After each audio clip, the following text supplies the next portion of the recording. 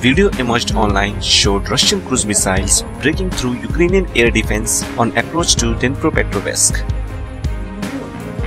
In the footage, you can see one missile getting hit by air defense missile and another missile passing by. The report says 4 out of 6 missiles were shot down. The rest of the missiles hit an agricultural enterprise in Caspian Sea region.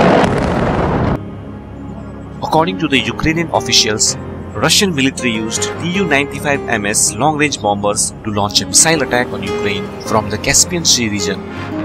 6 missiles of the KH-101 type were launched.